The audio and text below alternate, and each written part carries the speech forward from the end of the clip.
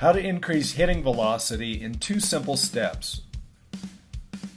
Look at how much their hitting velocity improved after these following athletes learned how to engage their core and rotate their entire body while hitting.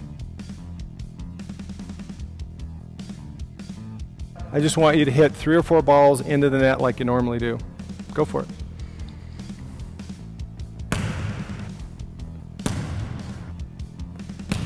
Awesome.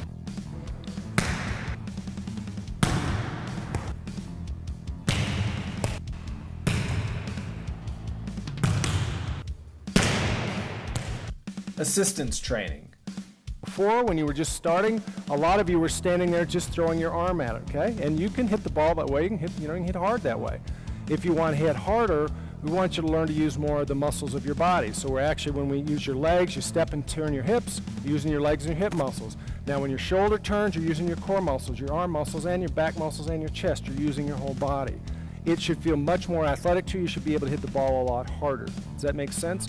You've already got it, right? It's called attack, so let's be aggressive with it. All right, step, turn your hips, turn that dot as fast as you can towards Nicole. Hit the ball straight ahead.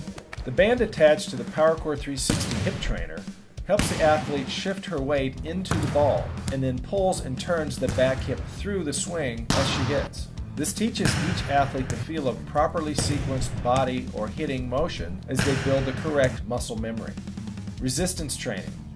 But now the band's resisting your hip instead of helping your hip through. You're going to do the same thing. Take that dot on your hip, turn it as fast as you can over there, hold your finish. The band is now attached to the PowerCore 360 hip trainer. The athlete has to engage the correct muscles of her legs and hips as she performs the hitting motion. Short term, performing this hitting motion for a few minutes engages or turns on the specific hitting muscles of the legs and hips and immediately increases hip power and hitting velocity. Long term, training 2 to 3 times per week will strengthen these specific hitting muscles and will add increasing levels of hip strength and arm speed and ball velocity.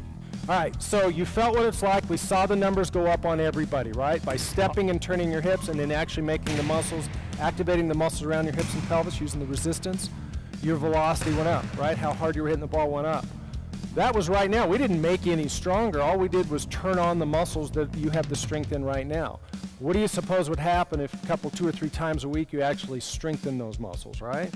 Well, when you put the band on like you did and you actually work on that, if you do 3 or 4 sets, 5 reps like you did, and do it 2 or 3 times a week, those muscles will get stronger. That's the next part of it, is make those muscles stronger so it turns your body faster. Because you felt what it's like when the hips turn faster, what happened? Your arm came through faster. That's how you got more arm speed, more velocity.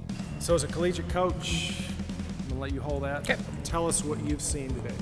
Because you've never seen it. You knew about it, but you've never seen it. I knew about it, didn't see it, but what I saw was a really quick way for athletes to learn how to use their bodies. As coaches, we try to break things down so much, and a lot of times it depends on how well we explain it, how many reps they take, but this is a very natural way for them to see immediate results, and they start figuring out their bodies and how to use them within, it was an hour session here, and I could see players of all ages, all skill levels, all physical ability, be able to figure out how do they use the different components of their body in a much better way, specifically for volleyball, and the numbers show it. As a coach, I'm watching this thinking, wow, this saves a lot of hours of frustration for the athlete, and you get result-based performance for a team and a coach. Right.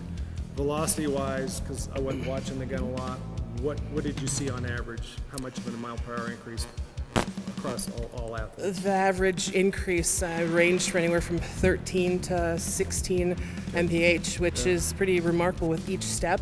There was an increase in every athlete. It was consistent across the board. Everybody got better with every step.